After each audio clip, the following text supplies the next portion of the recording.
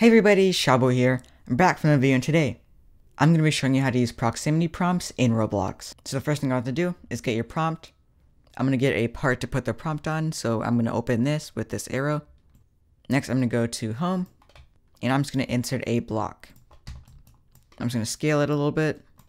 I'm just going to make it red, and then I'm going to anchor it so you can't push it around. Next I'm going to go to view at the top, open up Explorer and Properties. We're going to go to Explore. We're going to open up Workspace if you haven't already. We're going to right click the part, insert object, and then we can just type in proximity prompt. And now we have a proximity prompt object. As you can see, when we select it, we can go to Properties, and you can see a bunch of stuff that we can change with it. Like it requires lines of sight. So I'm going to keep it on. I'm going to leave this part here. We can see the hold duration, which is how long you have to hold down the button for before it triggers the prompt. I'll set that to 3 seconds. We have the action text, which is what the action is. So I'm just going to put it to like fling. Max activation distance is how far away you can be before you can't use it. The key code is what key you have to press on your keyboard. So if I put it to something like really inconvenient like V or like Z, now I'll press Z to use the prompt. Enabled is just if you want to turn it on or off. And then I'm going to change the object text to red part. Now if I enter the game here, if I press play, as you can see here, there's a proximity prompt. And because requires line of sight is on, if I go behind here I can't use it unless I move my camera over it.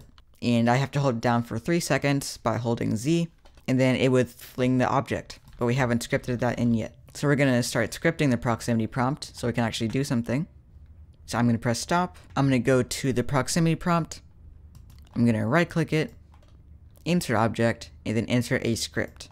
I'm going to delete that because we don't need it. Now we're going to set up some variables. So local prompt equals script.parent, and local part equals prompt.parent. That's basically all we need. Prompt.triggered, which is whenever someone uses it, connect function, and then player. Whenever a player uses the prompt, it'll trigger all of the code inside of here. First, we're going to check if it's on a cooldown. I'm going to make a cooldown for it. So if prompt.enabled, then we can do the code. And then prompt.enabled equals false. And then it won't be able to be used for a little bit. You can basically put whatever you want from here and then put prompt.enabled equals true at the end if you want it to appear back up. For this part, I'm just going to make it fling. So part network owner equals nil. We have to do this because this is a server script, and if we try to set the velocity of a part on the server, and if a player's near it, it just won't fling. And then we're just going to send it somewhere. Who knows? It's going to go somewhere. And then we're going to wait 3 seconds. And then we're going to put the prompt back up. Now that we're done with the script, I'm going to unanchor the part so we can actually fling it.